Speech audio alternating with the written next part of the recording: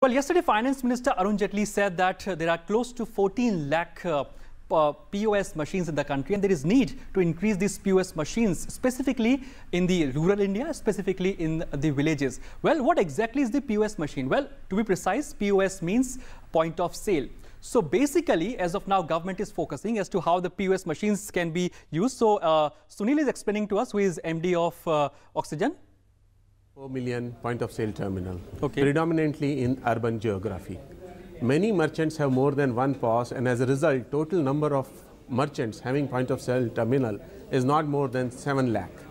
As per Deputy Governor's RBI forecast, the country needs to have 20 million point of sale terminal both in urban and rural. Okay. Now, a point of sale terminal in urban does debit card, credit card transactions for Visa, Master and RuPay. It has Max Swipe and it has chip and pin. Whereas in rural areas, micro ATMs do Aadhaar based transaction and RuPay debit transaction. What Oxygen has done is combined these two equipment into a single equipment, which is micro ATM Super POS. This micro ATM Oxygen Super POS does both Aadhaar transactions, debit card transactions of RuPay, Visa, MasterCard and credit card transaction.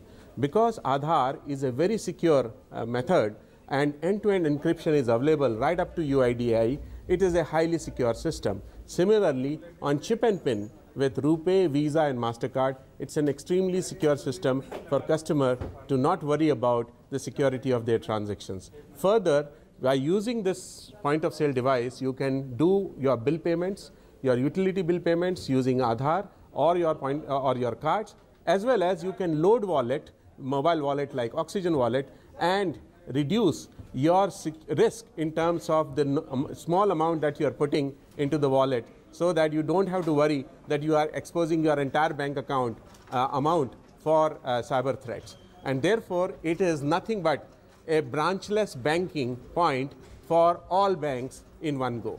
All right, thanks Sunil. Sunil joining us, and he is basically the Deputy MD for the Oxygen, clearly explaining to us that it's the POS is basically a branchless bank. So government is now focusing so that these POS can be made available in the rural areas and specifically in the villages, so that more and more people can do banking transactions. So there are two kinds of POS, one whereby you can debit your amount, and the other POS is whereby you can deposit your account. So now what government is focusing on, to merge both these two facilities into one POS machine, that is point of sale machine, whereby you can deposit your amount and also you can debit your accounts. That's it all about the POS machine. Well, as more and more people are moving towards the cashless way of transaction, it's the economy that is getting benefits. Now, each and every paisa is coming to the system, which will addition to the overall GDP. Well, let's understand how more and more people are using the e-wallets.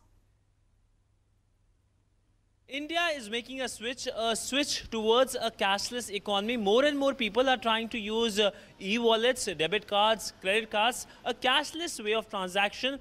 And this is especially evident on places of basic utilities like buying milk or daily groceries or even a cab. Let's take a look at what people think about this cashless way of transaction and how accountable it will make each and every paisa or rupee of this country. Keshav, who is here to get buy some milk for the family. And Keshav, आप use करते हो Paytm? Yes. अच्छा, और आप कब से use कर रहे हो पेटीएम? Last 2-4 months. आप मुझे बता सकते हैं कि ये पेटीएम का स्टार्टिंग आप अगर मेरे को समझाना हो किसी को कैसे करते हैं, ये आप गूगल प्ले स्टोर से बता सकते हैं? So it's pretty simple to use any e-wallet like Oxygen or Paytm, the fastest mode of cashless transaction these days. So you just have to download it from your Google Play Store, and once it's downloaded, the app will appear on your screen. And you can open this app. Once you open this app, you just have to scan the barcode of the retailer. Once it's scanned, it will automatically show you options. It is very user friendly, and once the option comes after the scanning, you just have to pay.